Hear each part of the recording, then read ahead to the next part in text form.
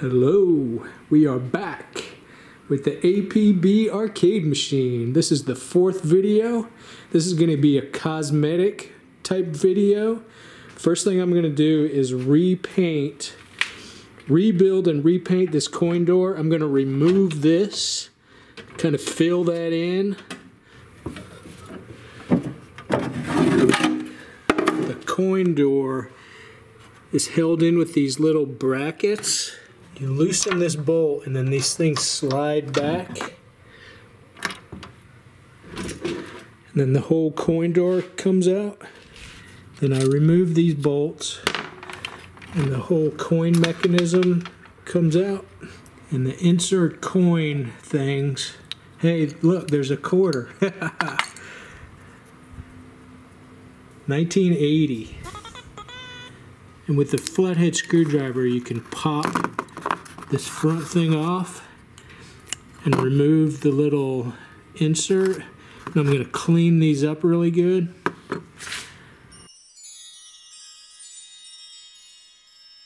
I removed the locks and also these coin chute things.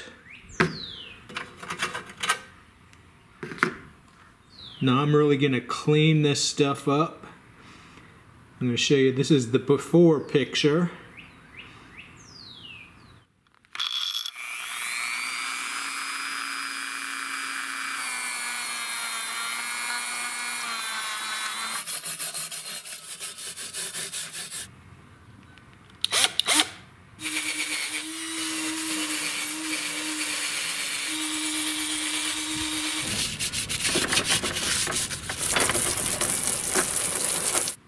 Now I'm going to fill in these holes.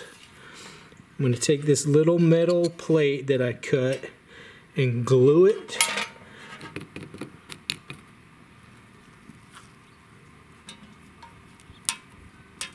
I take some of this JB Weld.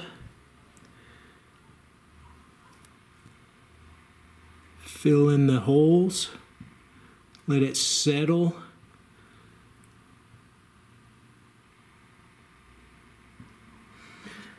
Okay, it's 24 hours later. This is what it looks like when it's dried. And I sanded it down. It's nice and smooth. So here is the after shot. After I sanded it and cleaned it, pretty much stripped all the paint off of it.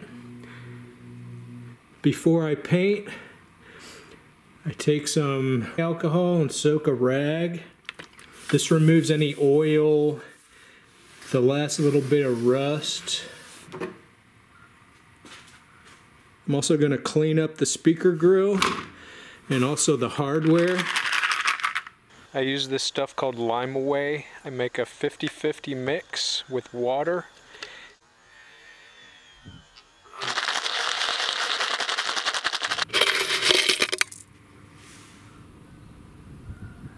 Took a piece of cardboard, punched a bunch of holes in it. This keeps the screw heads in the air for when I spray paint them. I use Rust-Oleum flat black.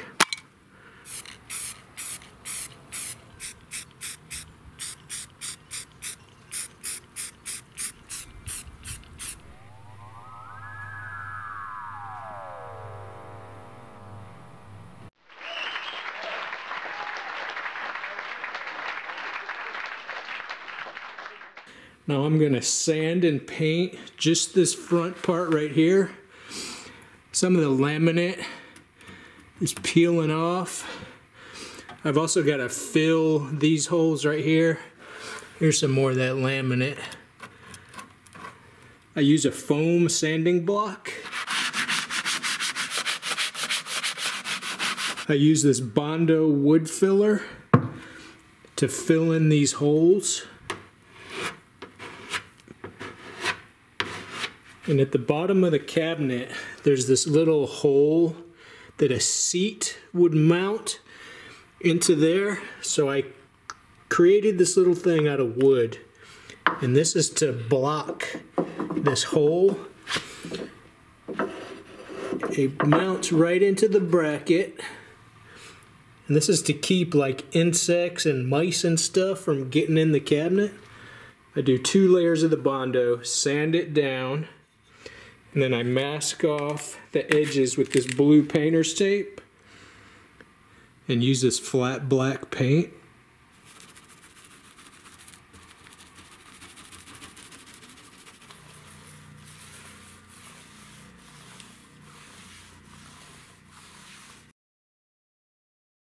I really like this simple green and magic erasers for cleanup. It's amazing how much cleaner it is. It removes a lot of the yellowing. 33 years worth of grime buildup.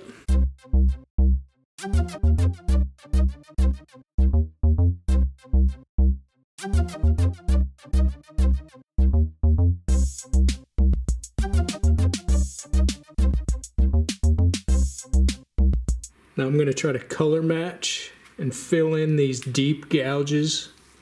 I got these paints and brushes from Michael's craft store. I mix the paints to try to get it as close as I can to that light blue color. And I fill in some of these missing sticker parts.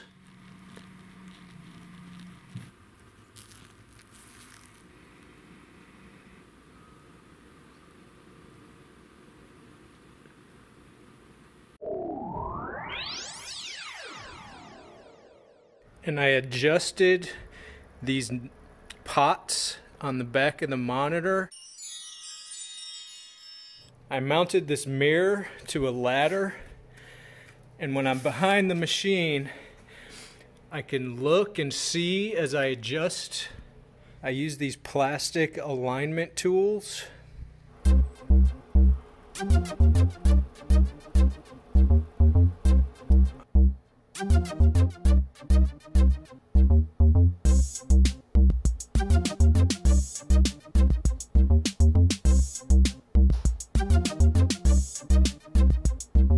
I mostly use the buttons on this side, but for testing purposes I tried these buttons, and I noticed this button right here didn't always register. So I removed the micro switch. These are cherry micro switches. You can remove this little plate, and I take some 1500 grit sandpaper. I cut this tiny little strip, and you can see how the switch works. The little metal pads touch, and that can become dirty.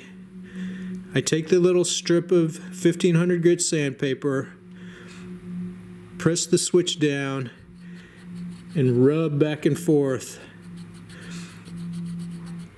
And I reassemble the switch. Since I had the panel off, I ended up cleaning all the switches, so everything works nice and perfect. Having nice, clean, fresh looking bolts and hardware really improves the look of the cabinet.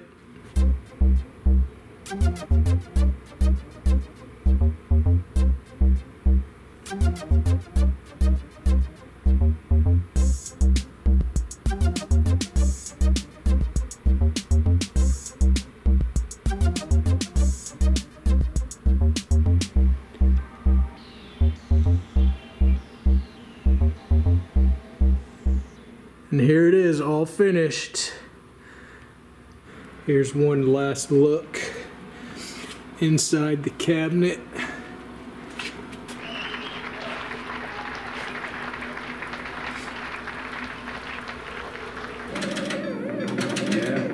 Started before, returning to station. Sure could use it, don't it? Oh, hey, you. Oh. Yeah.